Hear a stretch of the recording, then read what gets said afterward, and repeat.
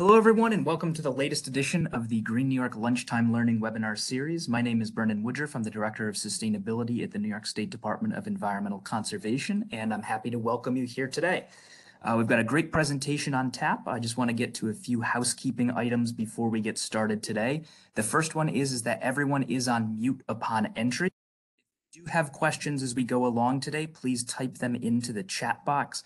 Any questions you have, type them into the chat box and we will get to them after the presentation. In addition, this webinar is being recorded and it will be posted on the Green New York website afterwards. I will put a link in the chat to that. So if you have colleagues that weren't able to make it or you want to go back and check on something after the fact, you're more than welcome to do that on the Green New York website. In addition, our next webinar is going to be on Tuesday, March 14th. It's going to be on greener cookware, so thinking about things that you're using on your stove and other baking accoutrements. So I'll put a link to the chat in there as well for the registration to that. Again, that's greener cookware on Tuesday, March 14th. And so without further ado, we've got an absolutely fantastic presentation today that I think is at the intersection of a lot of things that we've been talking about on this series. Kind of wraps together very nicely what folks can do and the work that the state is doing to empower folks from disadvantaged communities and other backgrounds on taking control of their energy costs in future and being able to be part of the solution in lowering emissions. So without further ado, I'm going to hand it over to Matt Caruso from NYPA. Hi, Matt. Hey, thanks, Brendan. I appreciate taking the time for allowing me to make this presentation to everyone, and I'm very excited that I get to offer this opportunity and get to speak to you all about our Environmental Justice Department and our weatherization workshops as well. So, Brendan, am I able to control the slides, or should I just say next slide whenever we're ready? You are able to control the slides, and if you could fantastic. get a little closer to your mic too. We've had a couple comments here from folks saying that they're having a little trouble hearing. Okay, is that better? It's a little muffled still. Okay, let me see. You guys hear me better now? Yep, there it is. Okay, awesome. Apologies. Sorry about that. But yeah, let's get started. So my name is, actually, Brenda, it doesn't look like I have control over moving the slides. Yep, just let me know. And oh, wait. Yep. Yep. You should be good to go now. Great. Thank you very much. So just a quick background. I just wanted to give a little bit of an overview of the New York Power Authority. I'm sure a lot of folks on this call probably do know who we are, but if not, then just a quick minute run through here. So our mission is to really lead the transition to a carbon-free, economically vibrant New York through customer partnerships, innovative energy solutions, and of course, being responsible suppliers and being able to supply reliable, affordable, and clean electricity to all New York State residents.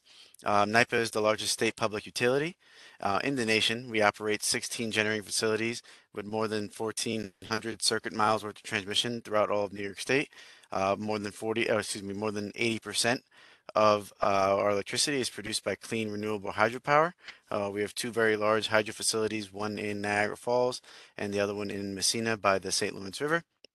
NYPA uses no tax money or state credit, and it finances its operations through the sales of bonds and revenues earned in large part through our sales of electricity. So that being said, I do want to just give a quick overview about our Environmental Justice Department and some of the programs that we offer statewide to our stakeholders. So we're really driven by the commitment of always being a good neighbor to those historically disadvantaged communities, and these are really these are communities historically that are deemed environmental justice areas by the DEC, as well as disadvantaged communities deemed by NYSERDA. And we focus on community that have been host for NYPA's assets for years, host to our generating facilities for years, and we want to make sure that we're giving back and leveraging our expertise in energy and technology to provide no-cost programs and services that meet the unique needs of these communities and their residents. One program that I'm going to go over in particular today is our energy education and weatherization workshops for adult energy literacy.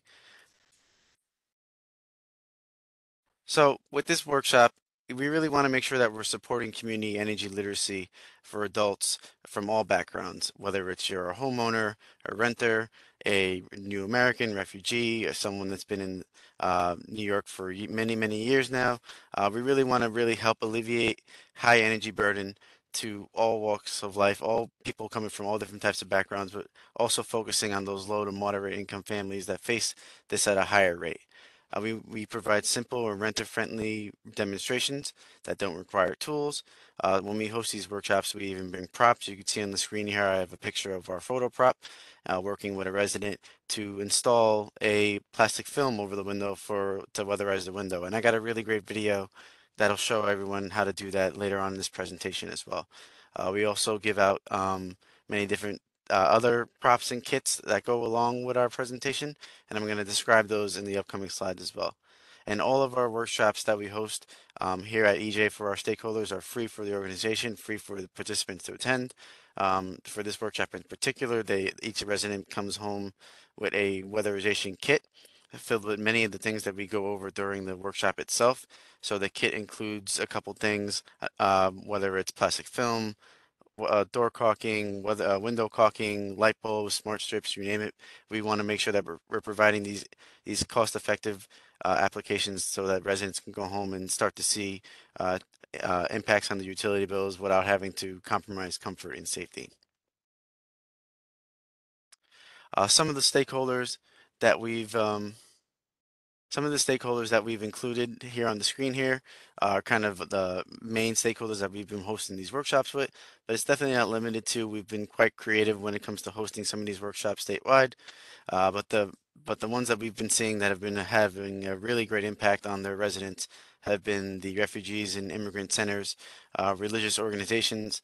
We've had great success hosting these workshops at public libraries as well as senior centers. We've also partnered with a handful of different community-based organizations, especially ones that are really driven with community engagement and community advocacy, as well as hosting these workshops with housing authorities where residents pay their own utilities.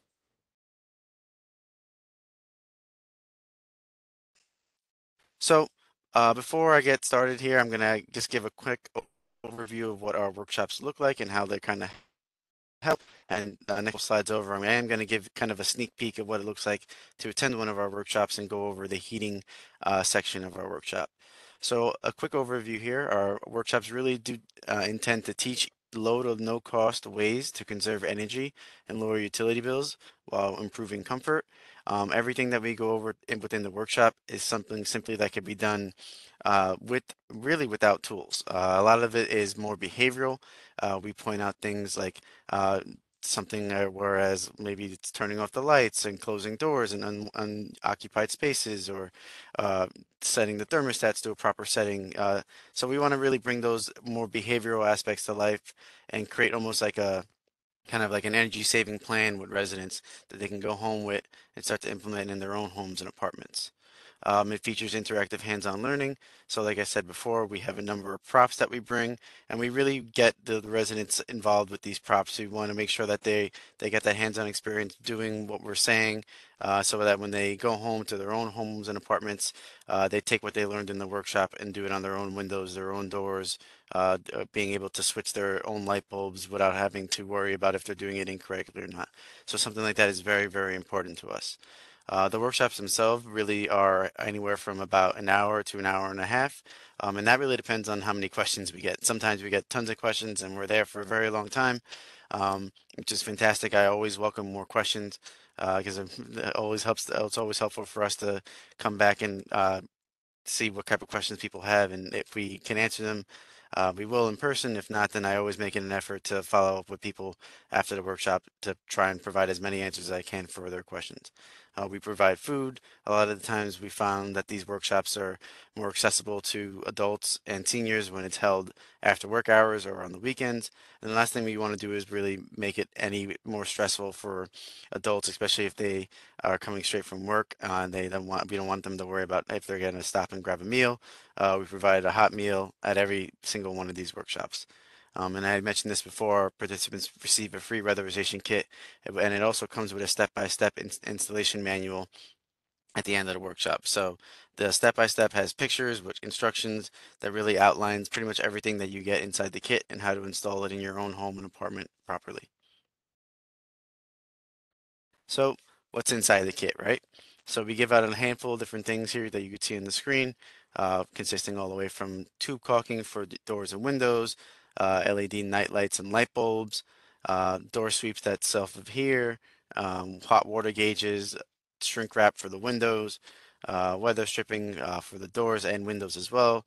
We also give out a fridge thermometer as well as a smart power strip, which have been one of the very, very hot items that we've been seeing a lot of residents asking us for because they want to take more control over their entertainment and computer systems and make sure that they're not wasting any electricity when it comes to those appliances as well. So, our workshop topics, we have five main ones that we go over each and every single workshop. The one that we start to interchange depending on the season is heating and cooling. This is where we really break out our hands-on activities.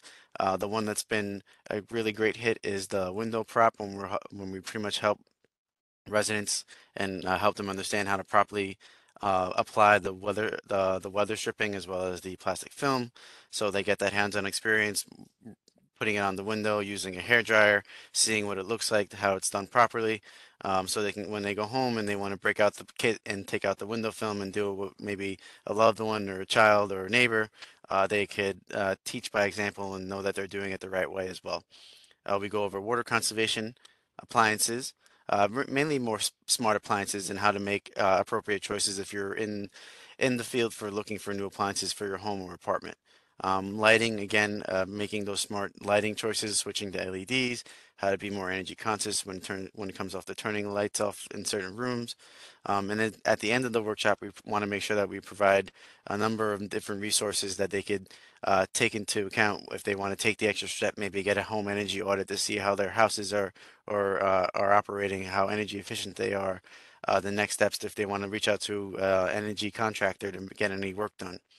So we always highlight the different programs that the Weatherization Assistance Program has in these certain regions, as well as the NESERTA home performance programs as well. So first, when we start our conversation when it comes to heating and cooling, the first thing I always address when it comes to the audience is air drafts, right?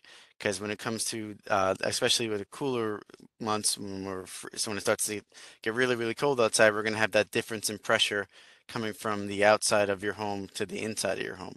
And that difference of pressure really starts to push all that warm, hot air that you're paying really good money for, and it's starting to get all that cold air seeping from the bottom of your home, from anything like a crack in the wall, an open window, an uninsulated wall outlet, from the basement. Maybe there's no insulation. So these are all things that I like to address and like to make the audience aware of is really how all that cold air is getting into your home from the difference of the outside pressure from it being really cold outside and then really hot inside, and then unfortunately it gets all that hot air pushed up really, really high. I always like to use the analogy of when folks take a shower in the morning. I think this is always a really big hit. People start to laugh at this one. But if you're ever taking a shower in the morning and you got the hot water really, really high, you could start to see that the bottom of the shower curtain starts to attack you, right? And that's really because all that cold air from the bathroom is getting sucked in through the bottom of that curtain because of the pressure difference in that from all the hot air from all the steam coming from from that water. It's essentially the same type of process here when it comes to the stack effect into air drafts. You're getting all that really cold air being pulled inside to your homes and apartments due to faults or cracks or insulation, things like that. And it's really pushing out all that really hot air that you're paying really great money for. And we're going to address a couple things that are going to really be very simple, no cost ways to make sure that you're really using the most bang for your buck when it comes to your heating and heating seasons this year. So there are a lot of do-it-yourself actions when it comes to reducing drafts. Some of the common ones is the ones that you'll see on the screen here, using caulk for interior cracks or spray foam. When it comes to interior cracks, I always like to say anything from about maybe like an eighth to a quarter or something that you could really address with a interior kind of caulking. Anything over a quarter, or if you're even starting to get to like a half inch or something like that, that's when you're going to want to use something like a spray foam that's more expandable.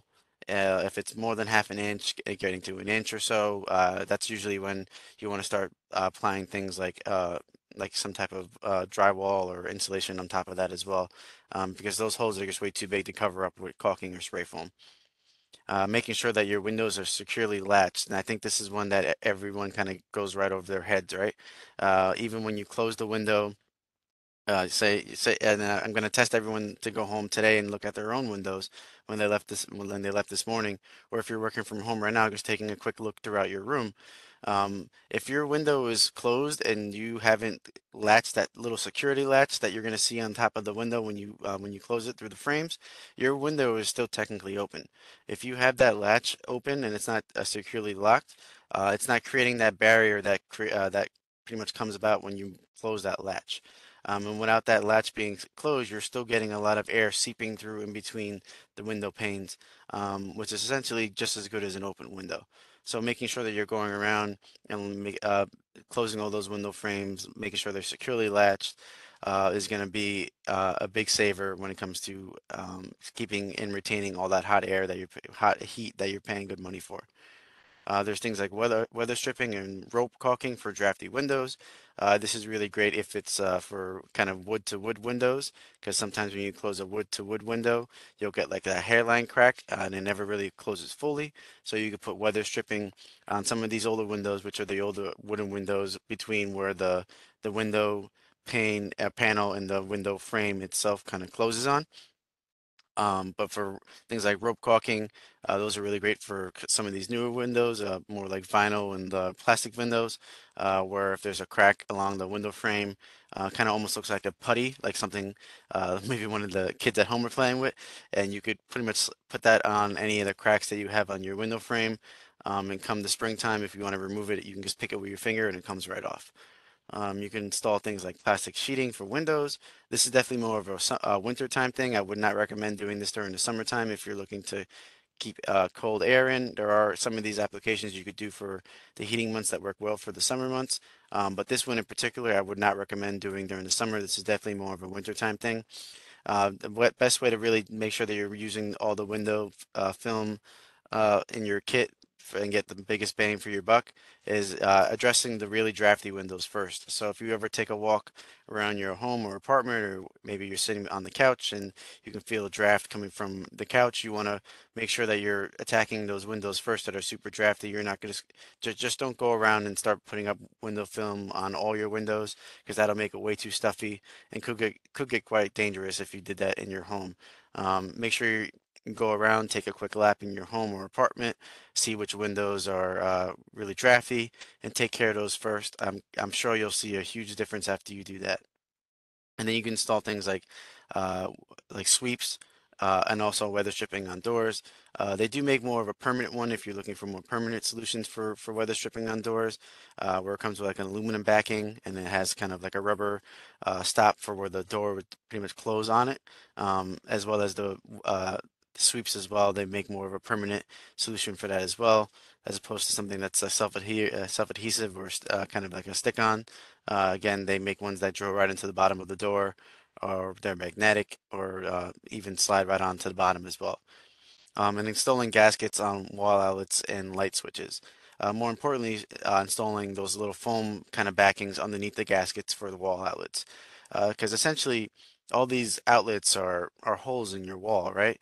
So if isn't insulation in any of these gaskets on the wall, you're looking at a bunch of maybe 2 or 3 inch holes, and depending on how many outlets you have in your wall, maybe 10 to 15. If none of those are insulated, those are probably going to add up to anywhere from 10 to 15% of the air drafts coming into your home. So making sure that all those gaskets on the wall and for lights and switches and things of that nature are properly insulated. Maybe if there was an electrician that came by and drilled, or a plumber that came by and drilled piping for sink or some type of cable or what have you, making sure that those holes are properly insulated as well, because we want to really minimize the amount. Yes, exactly. Gaskets, the covers, same thing. Yeah, they're interchangeable. Exactly, Jennifer. But making so they sell pretty much foam kind of covers that go underneath the outlet covers and things of that nature, to make sure that they're properly insulated as well.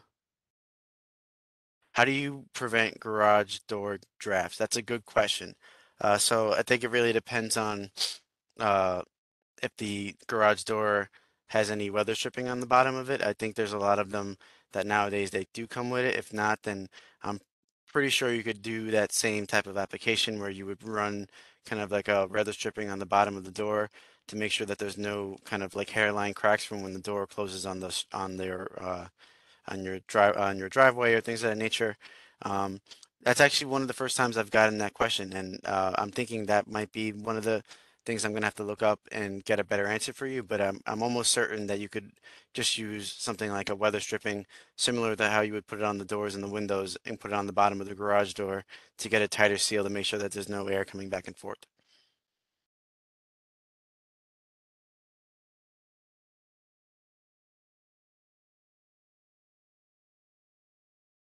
So I'm gonna move along here. So I do have a quick video here. Hoping there's going to be sound here. Brendan, am I able to show this video?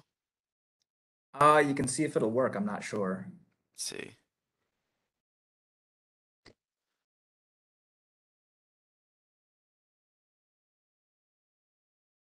Doesn't look like it just looks like a picture. Okay.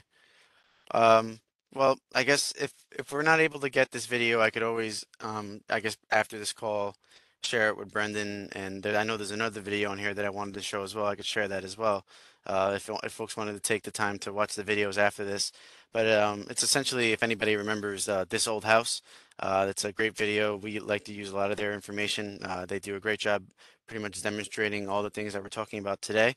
And this is a video kind of talking about air sealing and weather stripping for doors and windows. I'm seeing a couple questions here in the chat here for plumbers never really seem to seal around pipes where they go into walls, especially under sinks.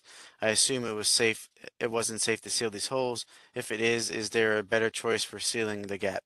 Yeah, so for something like that, you'd want to use kind of like a expanding spray foam. There's stuff called like great stuff that they make different types of products for it. They have interior, they have exterior, they have for plumbing and electrical. And all that stuff is really sold at your local hardware store like a Home Depot or Lowe's. When you go to your local hardware store, kind of just let them know the area that you're looking to insulate, and they'll bring you right to the proper spray foam to prevent that from happening. Yeah, so when it comes to preventing drafts, again, from the exhaust fan over the stove, usually you want to make sure that it's the area where you're kind of creating that hole to put that fan in. And it's again, it's similar to what the other thing that Heather was talking about, providing getting a spray foam. I would recommend getting a professional to do that, especially because we're talking about exhaust fans. You would never want to mess that up. But again, a professional should be able to come by, spray around the fan to make sure that that the hole that you pretty much cut to put the fan in is properly insulated.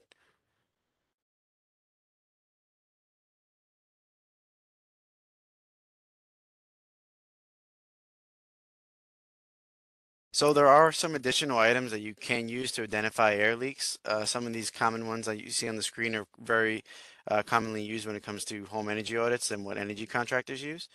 You'll see on the left here we have pretty much an infrared laser, a laser thermometer. These laser thermometers are really great when they're using them during audits because you can kind of see where the lack of insulation in your home is. So energy contractor will use this laser and run it along the wall. Yeah, exactly, Caroline. Yeah, this old house has tons of great videos. Oh, they do have one on garage door sealing. That's fantastic. So, yeah, honestly, whenever I kind of get stumped with one of these weatherization questions, I go back to this old house, and there's definitely a video for something like that. But back to and they also have some other really great uh, really great tools and information for how to better address leaks. But these are the two main ones that I've been using and seeing from an energy contractor's perspective. So the laser thermometer, again, really great for identifying if there's any lack of insulation in walls. What they'll do is they'll pretty much run it along the walls, start to see if there's any temperature drops. This could be maybe where they're running piping or plumbing, any electrical that was done after the walls were installed, things of that nature. So you kind of get an idea and this is definitely more for excuse me, kind of exterior walls. So you'll get a really good idea of where there may be a lack of insulation. Smoke pencils are really great too. because those are uh, tools that you could use to see if there's any drafts from doors and window frames. It's a pretty much a handheld tool that releases a vapor that isn't toxic, and the vapor will pretty much be sucked out if you were to run it out along like a window frame or a door frame. If the vapor gets sucked outside from inside to going to outside, it's a really good indication that there's either some type of leak or maybe a crack or something wrong within the door frame and the window frame. I would highly recommend, if you haven't already, to get a smoke pencil. They're very cheap, anywhere from like $10 to $15. If you don't want to use a smoke pencil, I mean, there are some other kind of other alternatives you can go with, whether it's a candle or an incense stick. I've also had people tell me that you could use pretty much a piece of paper, and if you start to feel the paper to flap when you put it by the window frame or door frame, that's usually a good indication that there's a draft there. Uh, but the smoke pencil is a really great product. It's very inexpensive, and it gives you a great idea where different cracks and leaks are in your home. So this was another video I wanted to show, kind of showing how to weatherize your window properly. But I don't think we're going to get a chance to view this today, and I apologize. I could always, Brendan, after this call, I could definitely send you the two links for this video and share it along with the rest of the attendee list here. Yeah, that sounds good, and we can get those out to anybody who would like them. Sure. Um, So moving on here, again, I kind of mentioned this before. These are starting to talk about more of the behavioral things that we do with the audience when they attend, and we start to talk about things like thermostats, right? Of course, we want to always make sure that no one's got, or hopefully not, has the thermostat that's installed on your left-hand side of the screen with the green background. Those are some of the older Mercury thermostats that aren't programmable. These are usually a very large energy hogs. Um, and doesn't give you much control over how much energy efficiency you get during your heating season, right? Towards the right-hand side of the screen with kind of this beige background, you start to see more of these programmable thermostats that are really fantastic. They aren't smart thermostats yet, which we'll get into, but at least the programmable thermostat will give you a little bit more advantage over how to properly program your heating to come up at certain time, go off at certain times, which gives you a whole lot more control over your energy efficiency levels in the house. So when it comes to pretty much energy actions for thermostats, I always like to recommend installing a programmable or smart thermostat, especially the smart thermostats too. Nowadays, they're very simple to install. And usually any thermostat is very simple to install. They all pretty much have color-coded wires that you plug right into the thermostat when you first take it out of the box. Smart thermostats all come with apps that can connect right to your phone, so you get a whole lot more control over the heating and cooling seasons at your home. You could pretty much set up schedules. They come out with eco-friendly recommendations.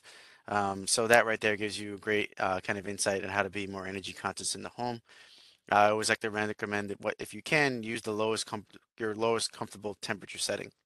Now, I'm not telling everyone to go home and put the thermostat to 50, but try 65, try 64, try 63 when you're sleeping, something like that.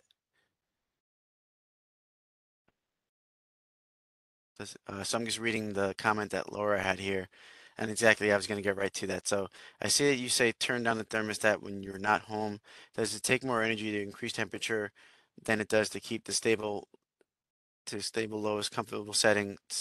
So that's a good question. So your question is, does it take more energy to increase temperature than it does to keep a stable lowest comfortable temperature setting? And I would say yes. When if you're keeping it at kind of a consistent level when you're not home. So I think the best way to kind of talk about this is with my photo on the next slide here, right? Because this is kind of what we're hinting at. So if you were to keep your thermostat at the same setting in the mornings and evenings, daytime hours, maybe when you're work or at school, or if you're sleeping, you can kind of see that we're having 72 degrees across the board, right? And this is for if you were not to touch the thermostat whatsoever. If we were to try maybe do a little bit of some decreases with some new temperatures. So let's say we want to scale it back from 72 to 68 in the mornings and evenings, right? And that's a difference of 4 degrees. when we're not home. I think to answer kind of your question here, the daytime hours, whether you're at work or at school.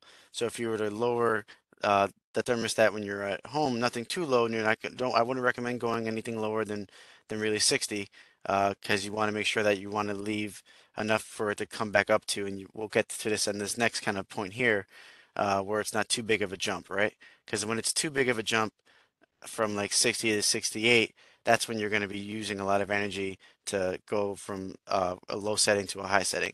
If you go from like 60 to 63 to 64, you're not having your heating system work as hard to do that temperature jump because you're doing it in kind of smaller increments. So for the nighttime hours, going from a 72 to 64, that's a 8 kind of degree difference, right? So we're going to add all these degrees up. You can see here we're getting pretty much 24 degrees. So if we were to take that, convert it to a percentage, that's about 24% of a savings that we're seeing from just switching the thermostat. We haven't done anything that's that requires a tool or what have you. We're simply just turning the thermostat down slightly, right? And if we were to have an estimated cost for one heating season, let's say about $1,000, if we were to take that and times that by 24%, just by simply turning the thermostat down to a little bit of a lower setting, something that you could deal with that's not too low but somewhat still bearable, and still a little more comfortable, you'll see a direct savings. And you can see on the chart here, we're on an average kind of saving $240, right? So if you want to do this at your own home at your own time, just going around seeing kind of like what your current temperature is, maybe suggesting some new ones, taking that and converting it into a percentage, seeing what your average is for one heating season, and then times that and see what your savings is. $240 can go a very long way. I think something like this really hits home for me when I'm doing these presentations statewide, because we want to make sure that we kind of show some more alternatives for folks to save on money, and the money that they're saving from something just as simple as turning the thermostat down can be used to buying something like groceries or medical supplies or school supplies for a loved one. So something as simple as this can really see a direct impact on your utility bills. So, kind of just wrapping things up here, our major goals here for these workshops when we host them statewide are to, again, really to identify the biggest energy users in your home or apartment. We try our best to really answer any questions folks have. Always love that when we get some more people from the crowd to support our answers and give out more suggestions as well. Again, thank you, Caroline, for posting that video. I'm definitely going to take a look at it myself after this call. Identify actions that you could take on your own time, and again, to develop an action plan. Again, we always, when we do these workshops, we like to tell folks to kind of bite off what they can at once, not to be the weekend warrior and do everything all in one shot. Maybe start with the thermostat lowering, see how you feel, and then if you're comfortable with that, maybe do something like switching to LEDs, and you're step by step making more of these changes to your home or apartment, and you're gradually starting to see your energy bills get lower, your comfort level increase without even having to compromise on safety. So again, when we wrap everything up, are there any LED that you would recommend? So we actually do give one out in our kits. Hold on one second. I can just grab that real quick.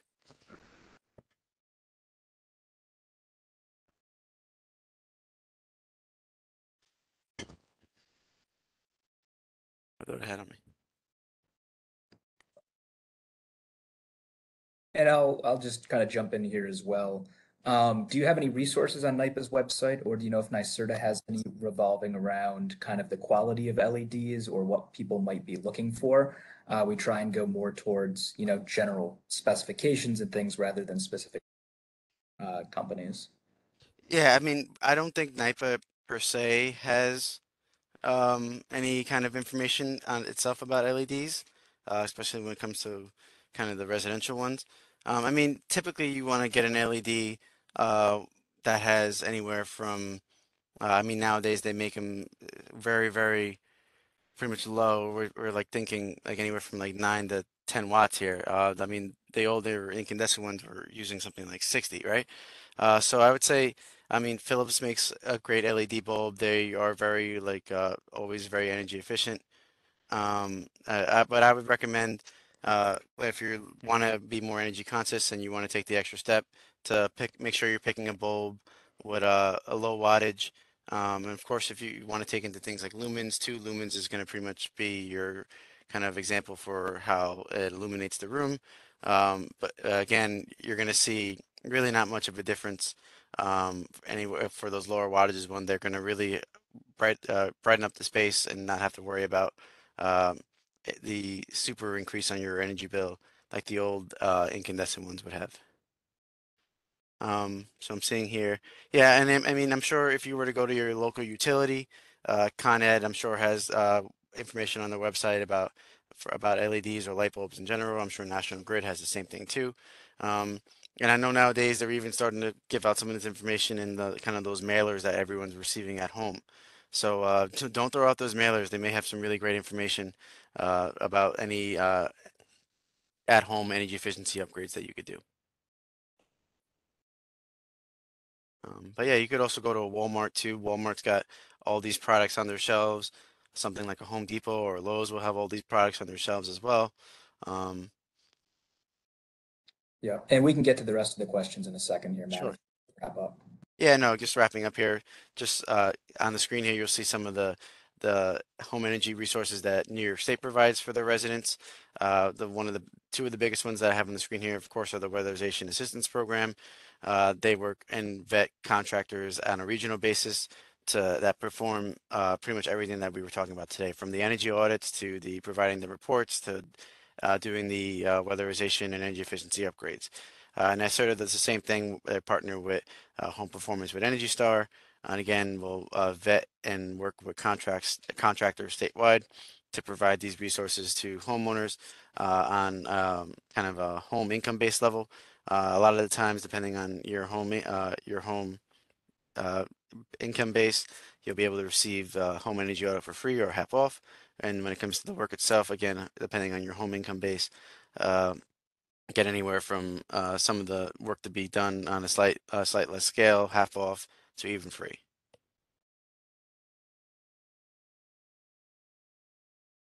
Just click next slide here.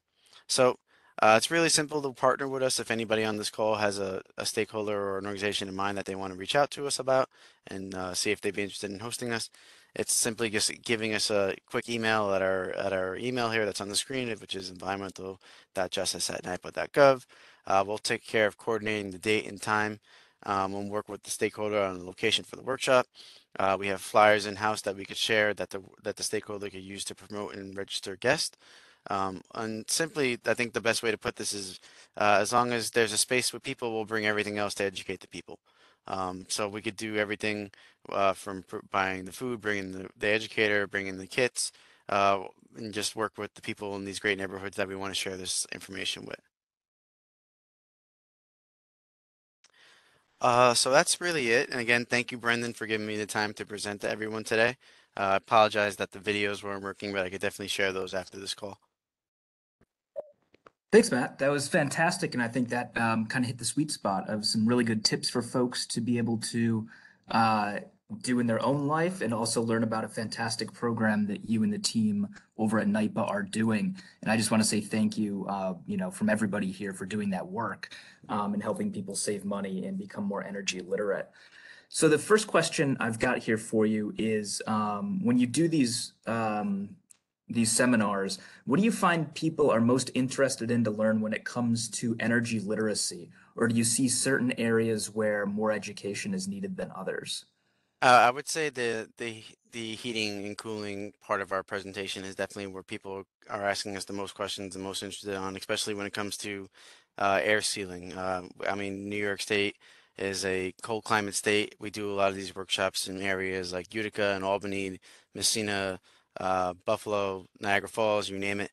And they're all areas where that can get extremely cold during the winter seasons, especially we saw last year, Western New York was hit with tons of snow, and they got a bunch of really frigid, cold days, and we were getting a lot of folks coming asking us to provide these workshops for their residents, and we did. And a lot of the questions that we were asking was how to weatherize their windows and doors to keep them warm during the winter.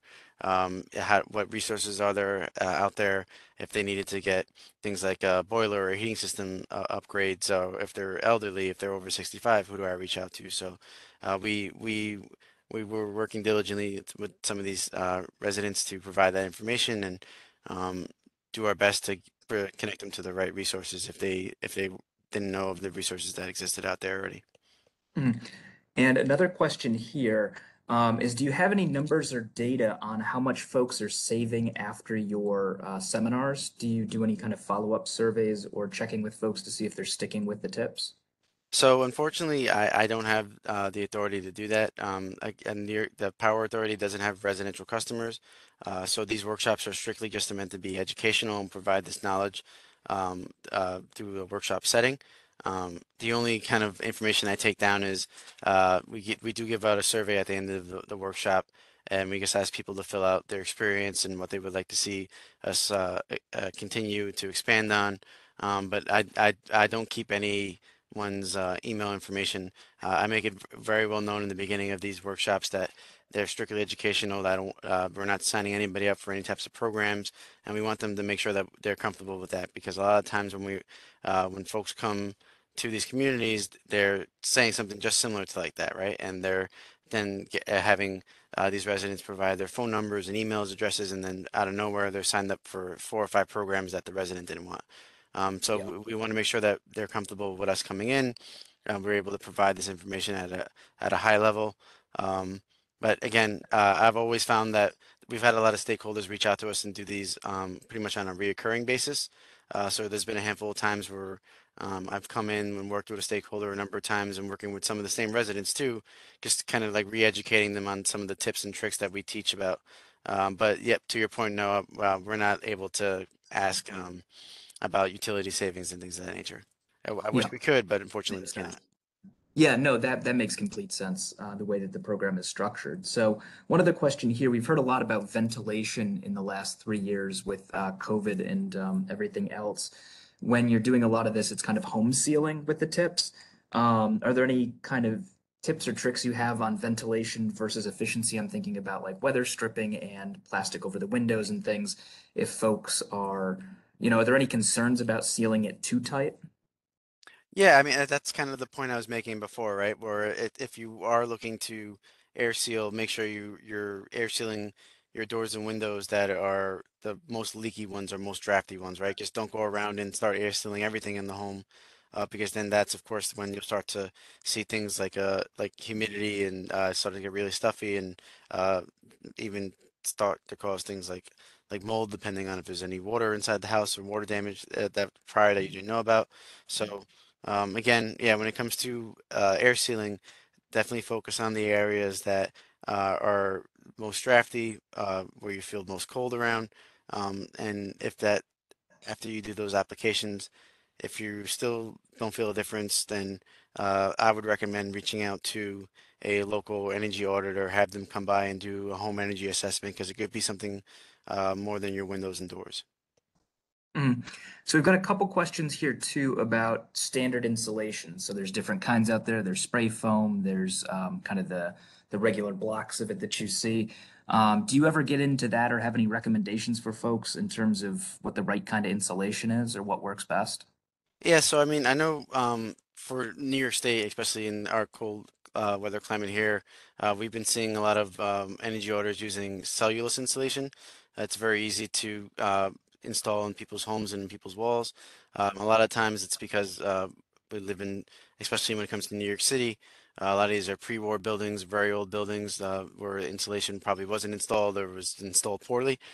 So they're able to pretty much cut circular holes into the wall, put a pump into the wall and pretty much put it spray in what's it called, cellulose, which is pretty much cut up packing newspaper and paper products with of course other types of chemicals and whatnot to that are all of course non-toxic to humans. They are toxic to rodents, so that's another plus an upside for cellulose. Helps keep pest out.